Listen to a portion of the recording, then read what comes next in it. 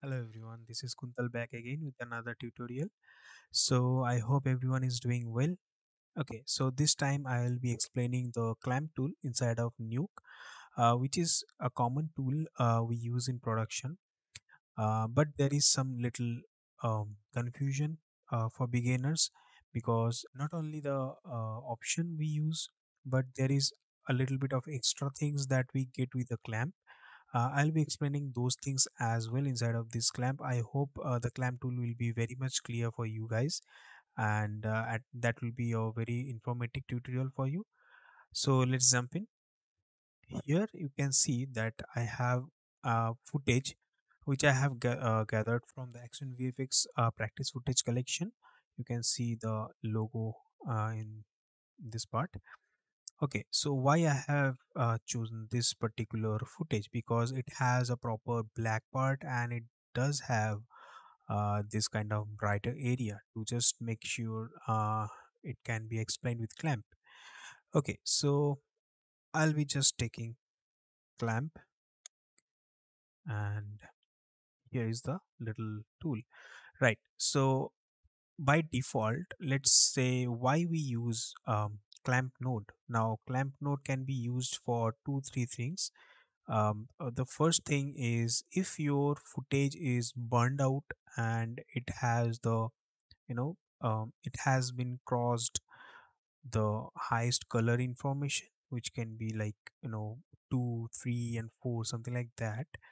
For example, if I just click and drag this kind of area here, so you can see here the RGB is under 1, right? And the alpha is 1. Okay. If I just get this part to be calculated, and this is kind of like near to the 1, but it's not been crossed the 1 value, right? Alpha is constantly 1. Okay, so in certain cases what happen is these values which is in RGB, it actually gets over um, 1. Okay, so for example, let me just get a grade node and I am going to you know gain it up. Okay, so now if you see the RGB value is like more than 1, right? And it is kind of like a bursting out. And if I do it for the RGBA, you can see the alpha is 4. So now in this case there will be a lot of issues for your comp. All right, so for that, what we need to do, we need to clamp it down to 1. So there is two things that you can get inside of Nuke to just check where is there any dead pixels. So dead pixel represents the pixel which is beyond 1.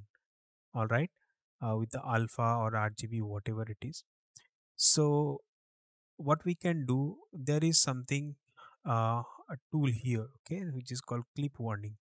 So basically it says no warning by default. If you say exposure value, now you can find out there are some checkerboard kind of stuff to make you understand these are the part which is like exploded, like it's getting over the it's getting color beyond 1.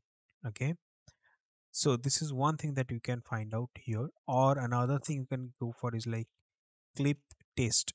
Okay, so you just put that here and that going to be giving you this exact result what this thing is giving you, right? So yeah, you can also do it like mask it, like what are the lower values that you are getting, okay, what are the upper values that you are getting. So you can kind of visualize the things. Okay, this is only for visualization, nothing else. Fine. So let's jump into the clamp node here now. So if I get the clamp right now here, and you will be getting something like this. Okay, so whatever value it has, it's having the exact same values and everything, but it is clamping it down, or you can say it is actually bounding it um, in between 0 to 1. So like you can see, this was around this particular area was around like 3.14 something in red, 3.17 in green, and 2.94 in blue.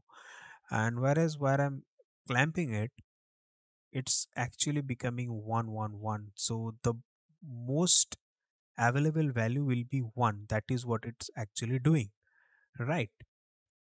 So in this way, if you see this clip test, you'll be getting this kind of masked out thing, right? But no, there will be no changes, right? No changes in between that. But the changes are your numbers, right? So this is why we exactly use clamp to just make every single pixel which is beyond 1, that should be in in between 0 to 1. But what else we can do? Let's find it out. Let me go for another thing. So like if I go and you can see this minimum value and the maximum value here, right? So it says whatever the maximum value will be, set it to 1, whatever the minimum value will be, set it to 0. So if you just increase it and say 0.02, you will be seeing like very slight changes here. You see that the date pixels, or you can say that black pixels here, it is kind of like lifting it out, right? You see this kind of natural. Okay, so you can make it beyond that as well. So it will be kind of like this. Okay, towards the you know towards the white. Fine. And the minimum value is this. So for example 0.02. Okay, and the maximum value can be put it down, but it kind of like a weird one, right? It's like, okay, so whatever it's doing, it's like converting each and every pixel which is beyond 1, it becoming the gray. Okay, you can see this is what my color is. So you can put it to any color as well, but obviously we don't want to do that. So it becomes white or the gray values, depending on what value you are actually putting. Now these two is the most used thing which which actually works physically inside of clamp node. Fine.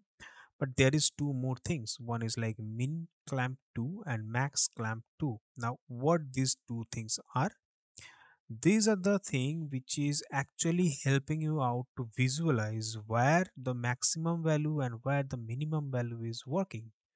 Okay, so if you see here the minimum value and the maximum value, right now you are actually getting the similar values. So for example, if I just switch it off and put it like this, I'm putting any value on top of that, it is not working, as you can see, right? Why? Because it is actually a visualizer. If you go for this to enabled, you will be understanding what it exactly does. But you need to change something. You just go and change to these things to any color actually. So for example, in minimum clamp, I'm just setting it out to orange, and for the maximum clamp 2, I'm setting this value to the this blue. So now you can see what exactly these things are doing, right?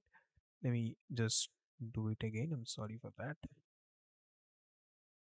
Okay, and this one will be something like this maybe. Fine. So now this is what visualization does, right? Very simple things. So if I go back to this ones, you can see if I increase it, it shows okay, these are the areas where actually the minimum clamping is happening. You see this?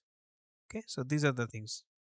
And if you set the maximum lower or upper, so you can see okay, these are the part which is actually the maximum clamp area. Okay, so you can see this, and you can easily find out the area you wanted to make it happen, right? So this is how these two minimum clamp and maximum clamps works. Like this is like a visual one, right? Okay, I hope you guys have understood what I am saying here.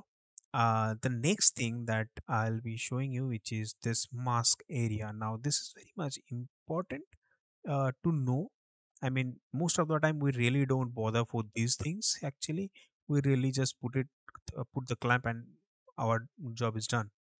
So the basic things is um, the mask. If I just go for, like, I can say red, green, blue, what channel you want to make it masked. So if I just, for example, I'll just be doing like, RGB and blue. So you can see easily that whatever the part has that blue extra things, so it is actually doing that job.